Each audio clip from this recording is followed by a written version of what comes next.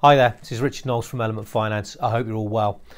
If you're watching this video or reading this blog, hopefully you have read and watched a few that went before it, because we are now going to talk about the fourth pillar in our 6 pillars of property development. So if you've skipped a couple, you've kind of come in right in the middle of this, so you need to rewind back a step and look for the other blogs and videos. So the 6 pillars, just to briefly recap, are: pillar number 1 is about the opportunity, pillar number 2 is about the appraisal of that opportunity, pillar number 3 is about, it's the 2 P's, purchasing and planning of said opportunity. Pillar number 4, which is what we're going to talk about today, is finance, our main area of expertise. So we're glad we finally got here so we can talk about that today. And pillar number 5 is construction, how you construct and build the project out, some little tips and do's and don'ts there. And pillar number 6 is the all-important exit. So they're the sort of 6 key areas as we see it. As I said, today we're on pillar number 4, so we're going to talk about finance. So, finance. We've talked about it very, very briefly. To get to this stage, you will have done you will have spotted your opportunity, you will have done your viability and light touch, high level financial appraisal of it. So you will have carried out some of this. This isn't intended to be a massive deep dig. We could talk about finance all day long, and I don't want this to be a massively long video. So this is just to give you some of the fundamentals of what the lenders will be looking for, what you need to have considered and what you need to have done to approach a lender. Now, whether you are going to use another broker or whether you are going to use our services, it matters not. The same information, you will need this information. You will need to have considered this information. So we will start with the GDV. We work backwards. So gross development value. Oh, and this, by the way, sorry, just before we get into it, there are loads of other forms of finance. We're talking purely about development finance today on a development project. There's lots of hybrids. There's lots of other stuff we can help you with for smaller developments. You can use bridging, short-term finance. You know, there's loads of other things that we can use for various other projects. We're talking purely and simply about development finance today. So it works backwards. We start with a gross development value, or GDV. So that is whatever it is you're building, whether it be flats, houses, doesn't matter. You will have had a gross development value, what it's going to be worth at the end. You should have considered this. I'm sure you will have done lots of due diligence on this. So you will have gone and had a look at square meterage, square footage prices of similar properties in the same area or similar areas to a similar spec. Had a look at what they've been sold for, done all that sort of stuff online. Hopefully you would have approached an agent or maybe even a couple of agents. From a lender's perspective, they will want to see, particularly in the current market where there's a little bit of uncertainty, they'll want to see that you've done your homework, you've done your due diligence, and the GDV makes sense. We can't just pluck a figure out of the air. It has to be based on fact, and they will want to see evidence of that as well. So that's step number 1, very, very important. Okay, step number 2, build cost. So, got your GDV, we then need our build cost. This, again, from a lender's perspective, it needs to be more than a back of a fact packet calculation by now. So we need to either have a fully costed out by a QS or by the construction company. But essentially what we then have to do is we want to then break that down, and we need a cash flow. So it's not just an overall build cost. We've got an overall build cost. We then want to know how long, what's the time frame of the project. We need to then plot and plan a cash flow.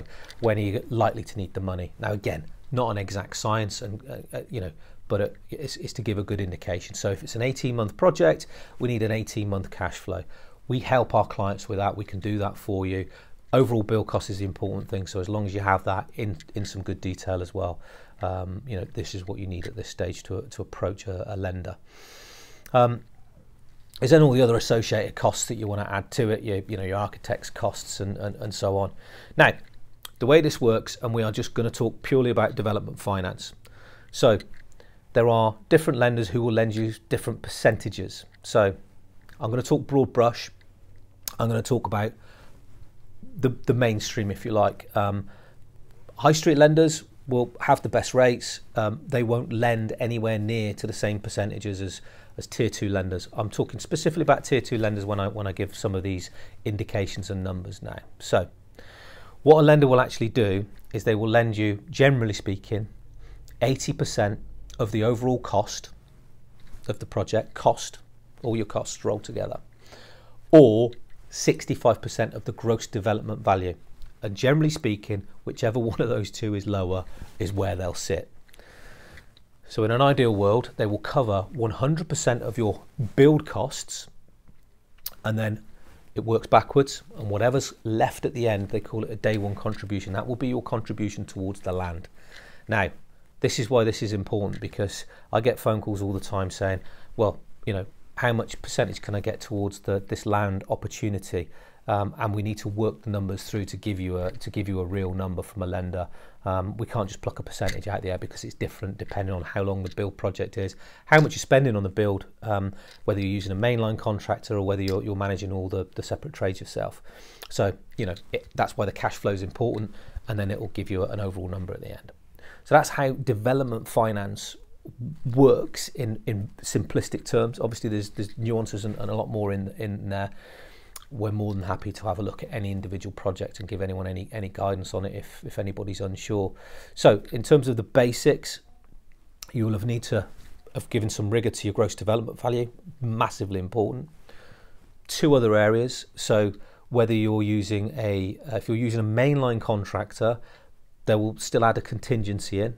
It's still prudent to do that, and if you haven't done it, the lender will add it anyway. So you know, it's best that you've added that in. Even if you're on a fixed price contract, they still want to add maybe just a 5% contingency. If you're managing the whole thing yourself and all the individual trades, or maybe you've got a project manager in, the contingency they'll still want to be there. It's still prudent to add a 10% contingency into your build costs. So that's the other point that's quite important to mention. On your builder, it's really, really important that they may want to see financial records of the builder to see how well they've been doing, or the contractor. That's fairly common. We sometimes, or the builder would sometimes have a CV. If they don't have a CV, it's something that you'll need to put together. Or if you are the builder, you need to have a look at and have a think about a CV. And in terms of a CV, I mean what projects you've done in the past, similar projects. You know, it's about de-risking this for the lenders. So, you know, the builder CV is important, and your CV as the developer, you know, where you're at, what have you done in the past, you know, what makes you qualified in essence. And actually, we sit down and piece all this together. If you're going to use a project manager, if you've got the right team around you, you can get away with is the wrong word. It's not getting away with. It's if this is your first development, everyone starts somewhere. If it's your first development, if you've got the right team wrapped around you, the right experience, and it's presented in the right way, it's not a computer says no moment, but you need to have the right skill sets around you to supplement the skill sets that you don't have. That's massively important. So that in a nutshell is, from a very high level, the finance element of it.